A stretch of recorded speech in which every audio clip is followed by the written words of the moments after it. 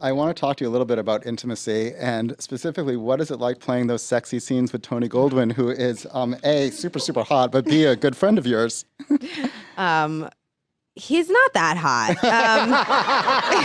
Oh my God, he's so ugly. I feel sorry that you have to go to work with him every day. It's the worst. I hope he heard that. It's very, it's weird. It's actually weird because we are friends and we're friends with each other's spouses and our spouses are friends, so it's a job. I mean, it is.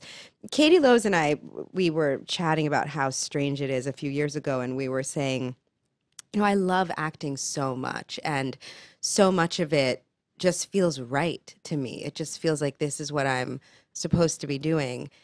And those days, the intimacy scene days, I almost feel like this feels like a job. Yeah. This feels like, I wouldn't choose to do this. Like I would choose to do a lot of other things that I get to do as Olivia, like walk around with Prada purses. But I wouldn't necessarily choose to do this just because it's not my real choice in life. Sure. And the scenes are really intimate. But I think also 5 years in, Tony and I, we have such a mutual respect for each other, and we're very clear about our boundaries, like what each other is comfortable with and not comfortable with. So there's also a nice level of trust that you can just kind of knock it out and move on. Yeah. What's been the most challenging scene for you to play?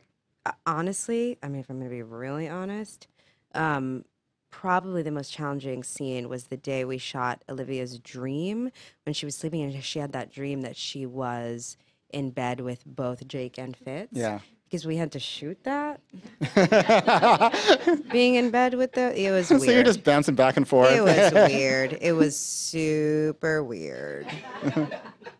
Yeah, and those guys, they sort of compete from afar. Not for my attention, but sort of like for, the guy. Who's the guy? Yeah. Like Scott's always complaining because Tony like doesn't work out and eats donuts and was like born with a six-pack. And Scott is always complaining about that, and Tony's always complaining that Scott's like, younger. And so they have these weird competitions. So being in the bedroom with them together, I was like, you guys, this is so weird. Stop talking.